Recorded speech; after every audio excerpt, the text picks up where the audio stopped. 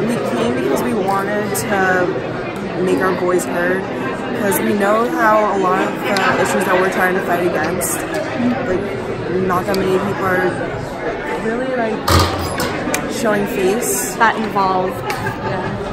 And we thought that the event went really well. We love the speakers, especially Attorney General Graywall.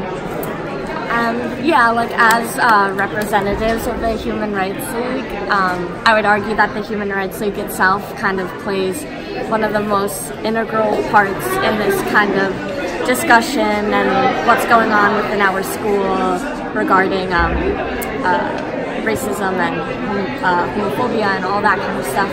So I feel like it was really important for us to be represented as a group, and I think that this event was a great starting point, but it can't end here. There still has to be more conversation and more things going on for the unity in our community. And that was the biggest part of our speech. Like, the main bulk of it was saying how we wanted, like, everyone to participate, everyone to continue going on with the conversation, to talk about it with their friends, talk about it with their family and everything.